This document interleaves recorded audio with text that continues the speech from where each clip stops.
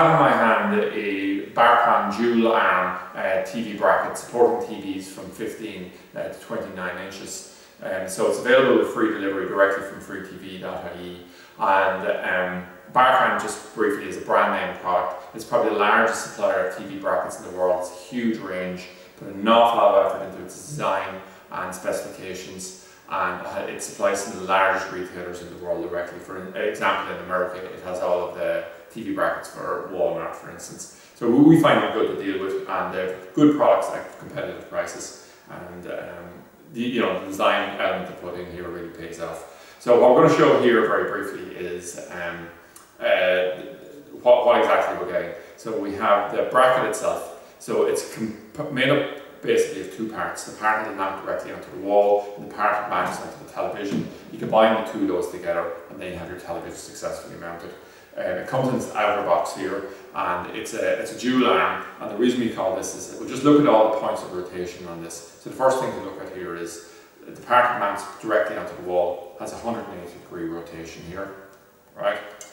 At the end of this arm here, it rotates again another 180 degrees, and then the final part, which holds the bracket for the TV, a further 180-degree rotation. So I'm just going to open it out fully here so you can see the full impact. So if it was coming straight out like this, and what we have here is the bracket that's actually for the TV itself. So it's mounted upwards like this, and then there's a little resting bay here. It drops down out, and then we have the screws afterwards we mount them together, and I'll show how to do that in a few moments. So when you're going to mount this directly onto the wall, what we'll do is we'll hold the bracket up against the wall. We mark out the 3 points we're going to mount off of: here, here, and here. Then we'll come back, we'll drill our holes, follow professional advice in relation to that, depending on whether it's a masonry or a slab timber wall. And we'll normally insert our plugs here, and then what we'll do is insert our screws and screw in using our Phillips screwdriver. Okay, so effectively at that point we have a bracket mounted on the wall. We're mounting it like this, and we can use our covers here. We can slide them back on. It clips over and slides the screws and gives it a thing. So these are entirely cosmetic, but they do give a nice professional finish to your mounting. Okay. If you're trying to mount this when it's not in use as tight to the wall as possible, you can actually run the dual arm this way, and just the final part of it rotate 90 degrees. So you have a bracket that's only sticking out from the wall, probably only with 2 inches or so, right? So the next thing we'll do here is we'll just rotate this, and we'll talk about the actual bracket that's going to go on the back of the television. So all televisions in the world follow the VESA standard, and the most common on small ones is 100 by 100. So it's 100mm center from here to here. So when we pick up our television, we'll put it face down on our table with a top here, and what we'll do is we'll drop this bracket directly onto it like this, and we'll use our screws. We have a choice of 3 different sizes here, so it'll normally be the larger ones or medium sized ones, and we can screw directly in here using our Phillips screwdriver. And once we're finished putting in all 4 screws, if you actually picked up the bracket now, it'll lift the television with it. So we had a scenario there where our television mounted. The next thing we want to go to is actually mounting this onto the bracket itself. So there's just one step we need to take at this point here. If we look here, on the top here, there's a locking mechanism. So I'm just going to pull off both of these like this. And what we have here is with bolts. I've one inserted already, but with the bolts, what we'll do is we just look here and we can insert them directly in. Now if I try to put it at an angle, it won't go in. But if I line it up exactly square, it'll slide directly in here. So I'm just going to do it here and come back to you in a second. There, and we just slide it down directly in. You can see how it'll go in there. It'll line up the holes, and then we have something to screw directly into.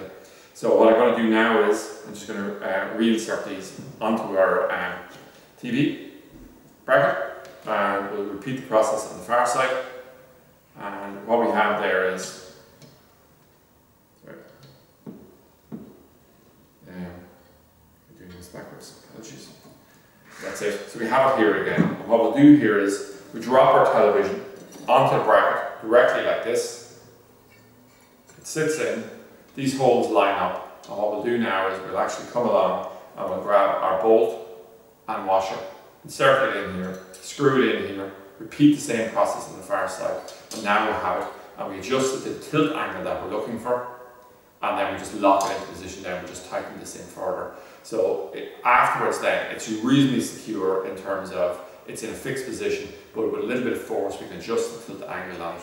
So what you'll see with all these, and it's a deliberate design of these things here, all of these mechanisms in here are stiff. and it's stiff, so it holds its position, but if you apply a little bit of pressure, you can expand it and twist it around. And that's standard really with all TV brackets here. It has just a nice balance here between the stiffness and the rigidity that we're looking for. So overall, I would say something like this is given a lot of flexibility. There's a single arm version of it here, but it doesn't have the same level of extension out.